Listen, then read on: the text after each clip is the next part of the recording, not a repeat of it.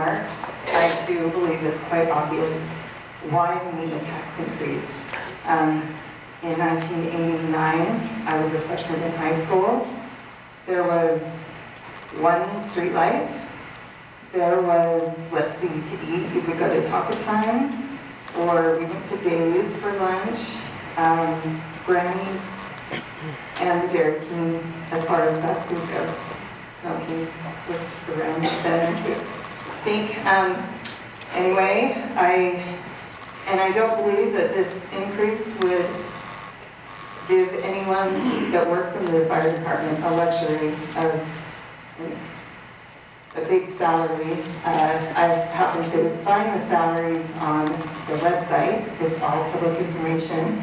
And our firefighters don't make a ton of money, but they do a big service to our community.